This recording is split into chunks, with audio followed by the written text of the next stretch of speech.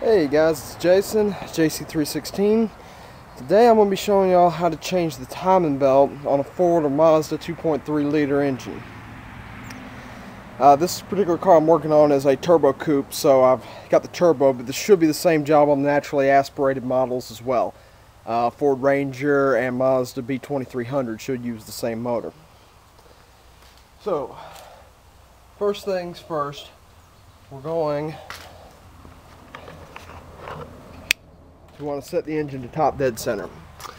Now to do that, you align the mark with the top dead center mark on the thing there. I'm sure there's other ways to do it if this is already off, but this is how I'm doing it. Now I'm not sure if I have it 180 out or not. I'll probably find that out once I get the cover off. Okay. The book says that you're supposed to take the thermostat housing off and drain the coolant, but honestly I think they're full of crap. I don't see why you'd have to. I may be wrong. If I am, I'll get to that whenever I get to it. First things first is you're going to want to loosen these nuts off. A lot of people take the belt off before they try this, and it's a mistake because trying to hold the pulley and get the bolts broke loose is not easy. It's going to be a 13 millimeter, and there's just 4 of them, and try to give it a good yank so it doesn't slip.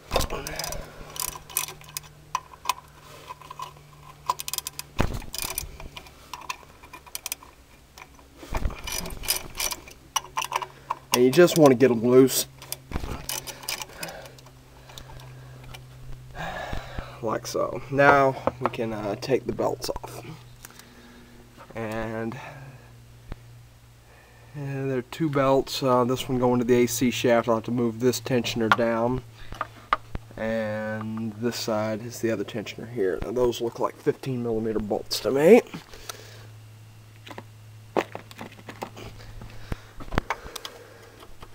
And a little bigger.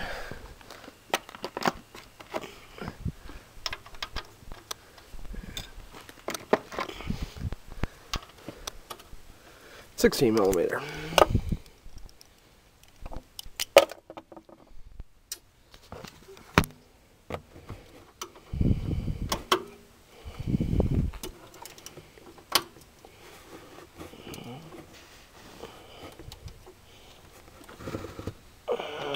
Just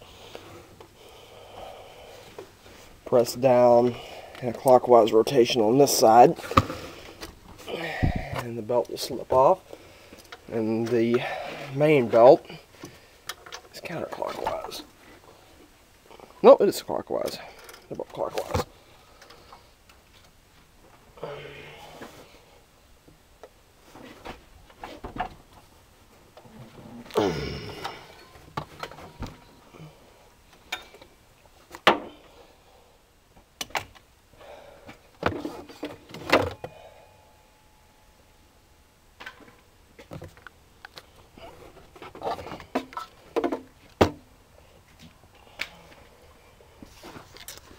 Okay, now that the belts are off, we can go back to the water pump pulley.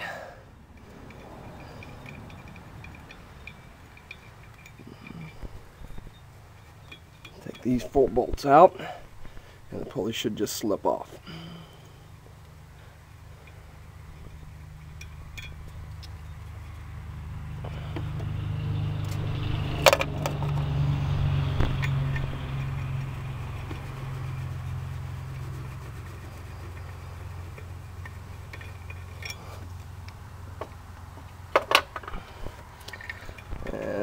Somebody's already had this off before, which isn't surprising since it has 116,000 miles on it.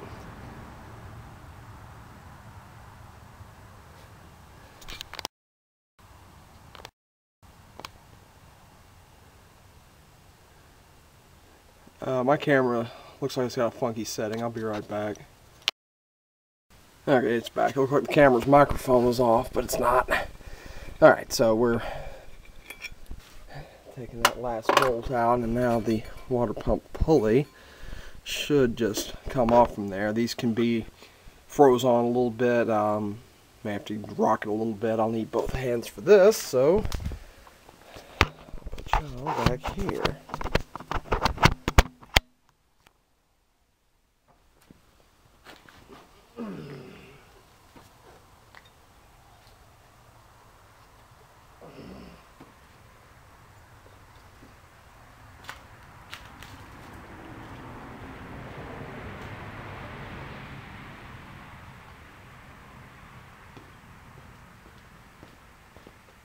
Just gonna give it a little tap with a wooden mallet here. Just break it loose.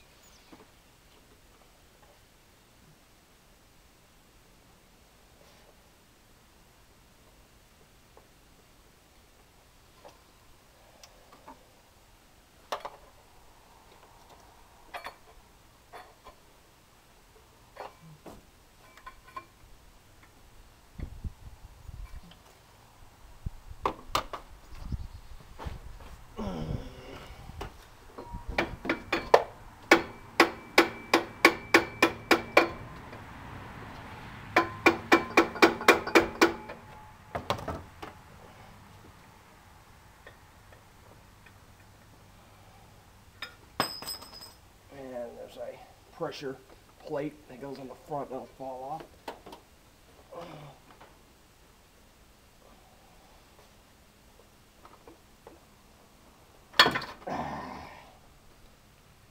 And there it is.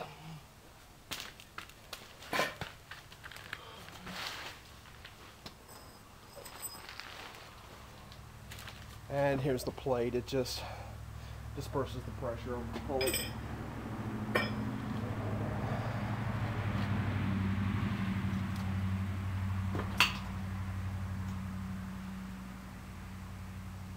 Okay.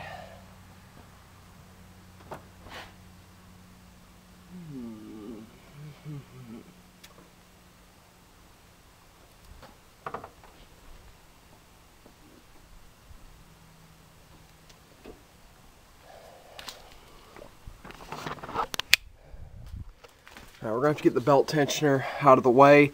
There's a bolt around back that holds it on, but I think I can get away with just taking the pulley off from it. So I'm going to do that. I may wind up having to take the whole tensioner off, but for now I'm just going to take that off.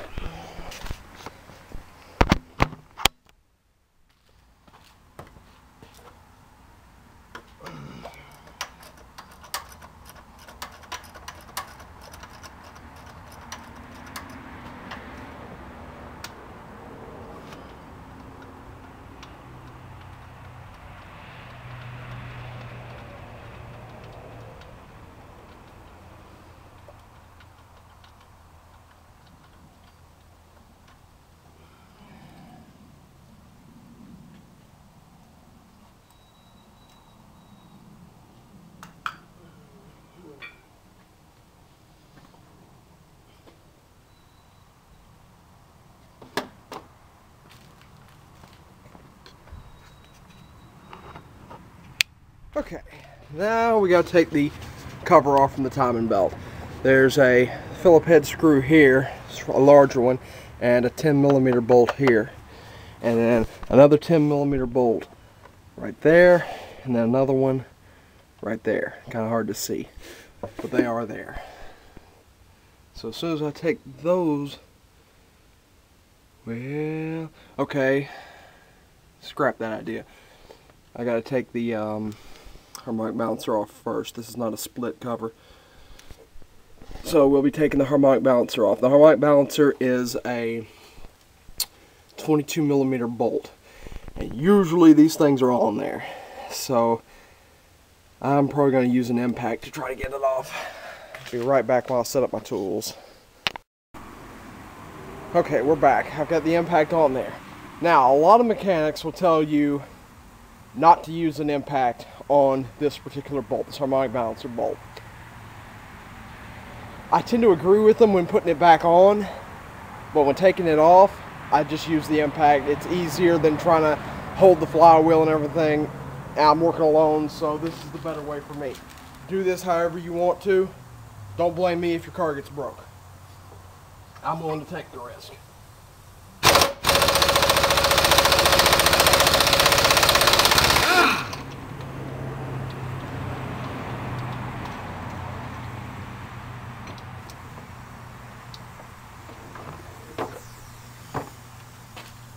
There's mine.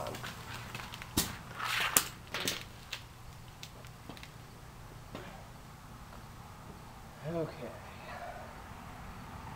Now, generally how my balancers are pressed on. But this one's not. This one you just pull on and it comes off. Yeah. It's not even a harmonic balancer, it's just a pulley. There's no rubber on it at all. It must have a balance shaft.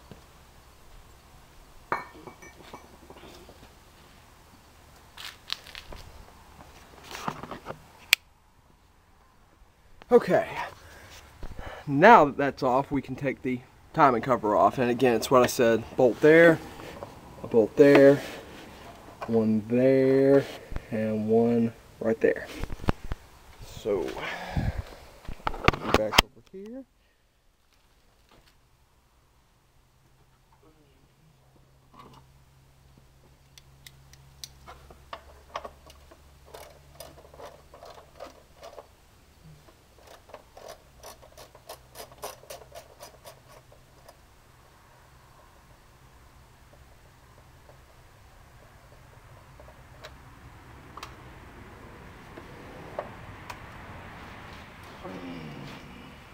And these are all 10mm bolts.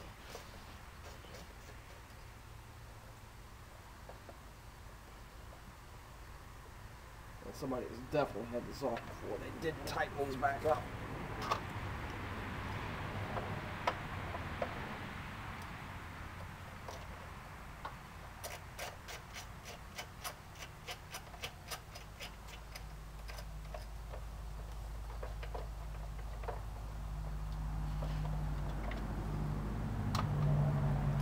This is a large Phillip head screw.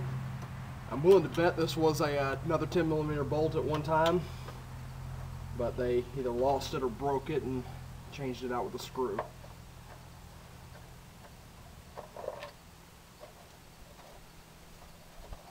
And once all that comes off, the cover comes off.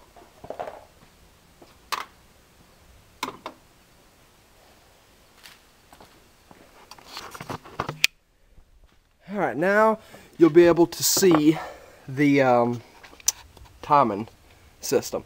On mine, some dirt daubers have made their nest up in the timing system, which obviously is not a good thing. And yeah, it does use a balance shaft right here. That's what drives the distributor. So I'm going to remove the dirt dauber nest on mine. And I don't know if you can really see it, but my belt is all cracked up and there's some pretty good flex there. The belt's just bad.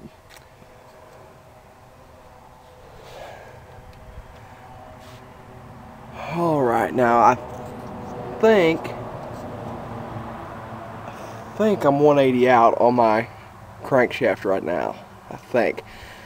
Let me consult the book and make sure. I'm pretty sure that is supposed to be pointing to that, unless it's like that. Let me consult the book real quick and find out what's going on. Okay, now I figured out how to set this up on top dead center, and I'll show you. I'm actually off a little bit right now, but there's a notch right there, and then another notch right here. Now these two with a straight edge are supposed to line up.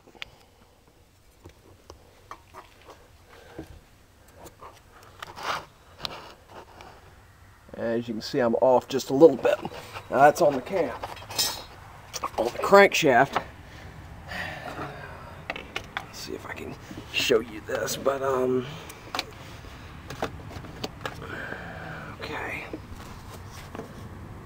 That light's not doing any good.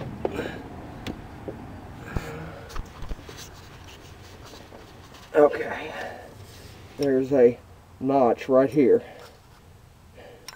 And then there is a corresponding little mark in this cover that's supposed to line up with it. I'll show you the mark on this cover. It is right. Camera's having a hard time picking it up, but it's right there. And that is supposed to line up with that notch, and it'll be in top dead center. I need to go about a tooth to the clockwise direction to get mine to line up. I'm going to do that real quick and now I'll show you the rest of this job. Okay, I'm back, and something didn't quite feel right about the way that timing was set up on top dead center. I pulled the distributor cap off, and sure enough I was 180 out. So my first instinct was right. That arrow's supposed to be there. The guide pin there is supposed to line up with that. And then it's at top dead center. Book gives wrong information about that. So now we gotta get the timing belt off. To do that, we gotta release tension off from the auto tensioner. Now there is a 13mm bolt up in there, and then this bolt right here has to be loosened. Both of these have to be loosened. This one is a 11/16 bolt. Now you need to loosen them off just a turn, because what we're going to have to do is press on this and press it that way, and then tighten back on that 13mm bolt to lock this thing in while we do our work. There is a tool that they call for in the book, but I didn't have the foresight to go get it, and I really don't want to try to track it down right now. So I'm going to do something that I don't recommend. I'll do it, but again, this is if you break your car, don't blame me on this one. I'm going to take a breaker bar, I'm going to wedge it in between the sprocket here and here, and I'm going to press back counterclockwise on it and loosen that off, and then tighten the bolt down. Again, I don't recommend doing this. If you do it and you break your car, don't blame me.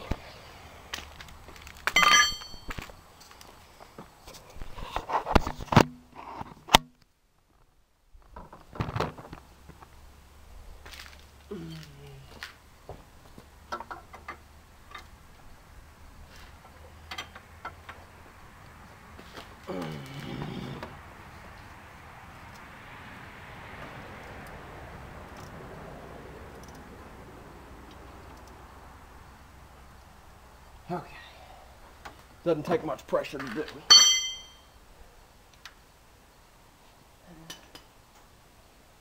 Okie doke. Now that that is done,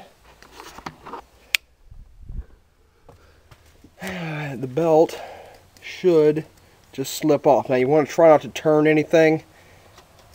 There's always a way to do it if you do accidentally turn something, but just slip the belt off. Yeah, you'll probably have to pull that guide plate thing down off. Now I'm going to need both hands.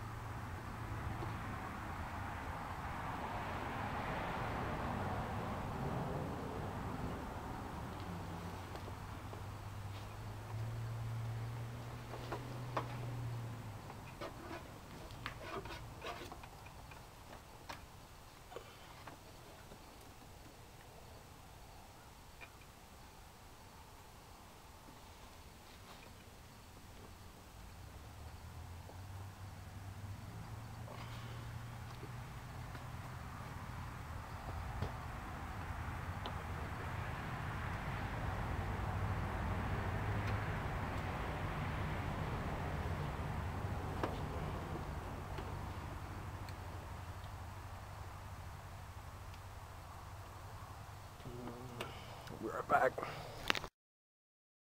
Okay, I'm back, and the belt just got twisted up on me, and again, I don't know if you can see the cracks, but this belt is completely shot. So that slipped off. Now, I did not follow my own advice, and I bumped the balance shaft, the secondary shaft, and moved it out of the way, which is quite honestly very easy to do. So what you're going to want to do is turn that until you get it back to number 1 on this. Now, my distributor has been turned, and I haven't really bothered to turn it back, but it'll be pointing at the number 1 plug wire, in which my case is here. On your case, I think it should be here, if it's done correctly. So yeah. Now on the Ranger models that have the what is it? Distributorless ignition. I don't know if it even has that shaft, but if it does, then you'll there'll probably be a timing mark that you have to line up, just like the crankshaft and the camshaft sprockets. So now I'm going to have to slip the new timing belt on. Try not to get grease on it. Slip it on the bottom and then go clockwise up to this and then around this and then finally around the balance shaft. Now this may be a bit of a tricky procedure with, again, not turning that, but just be patient and get it right the first time. So I'm going to see if I can get y'all in a position where you can see what I'm doing.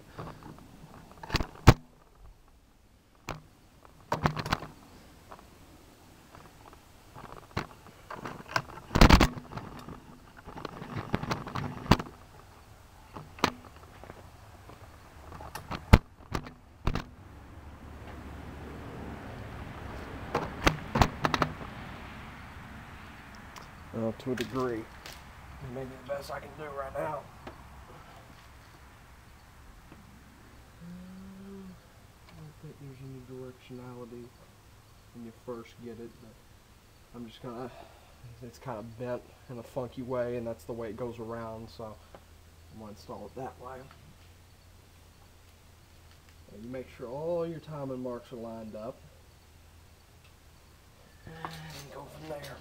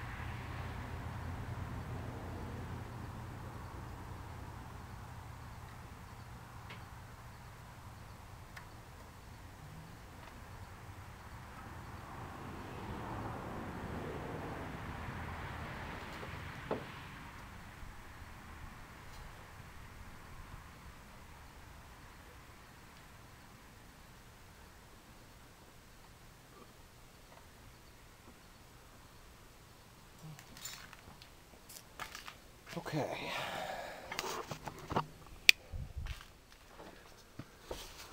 So, and I actually went around the crankshaft first, around the balance shaft, up and over, and then back on here. That's the best way to do it.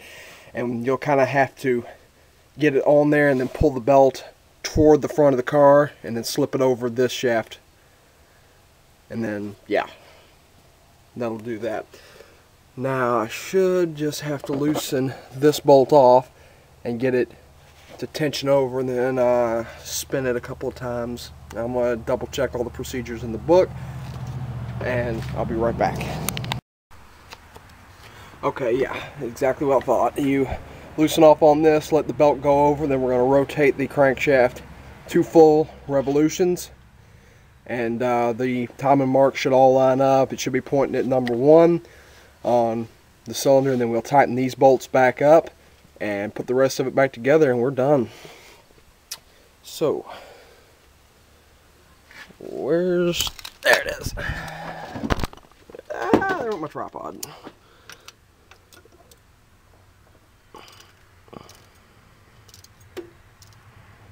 Alright, got that kind of loosened, and we're gonna give it a good push to make sure we're okay.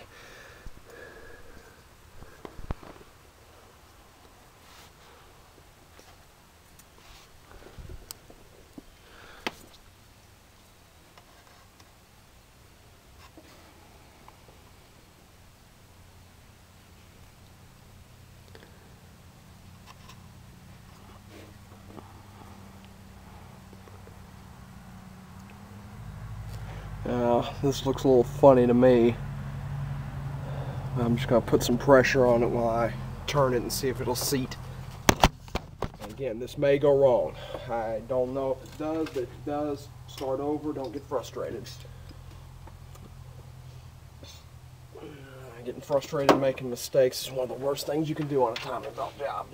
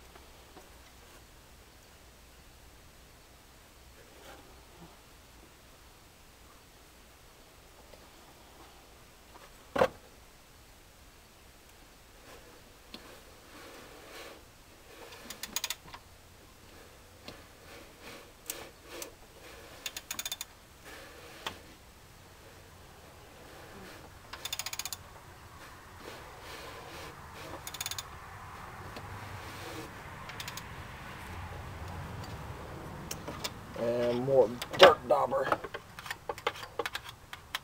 Stuff in my sprockets, that's never good.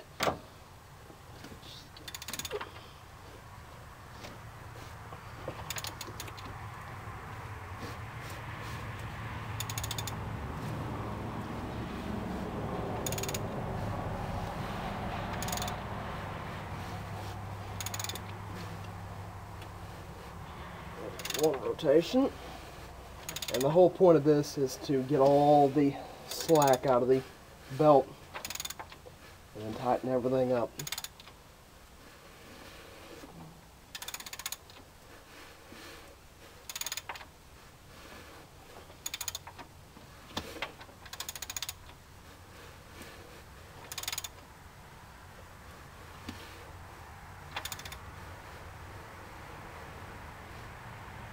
Alrighty. That's 2 rotations.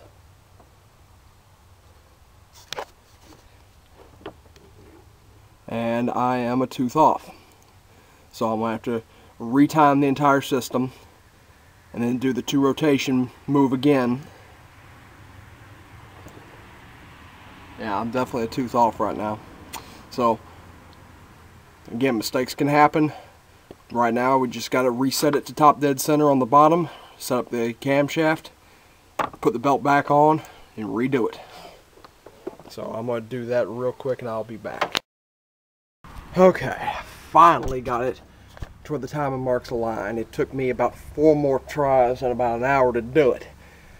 The timing marks are all lined up, so we tighten up on the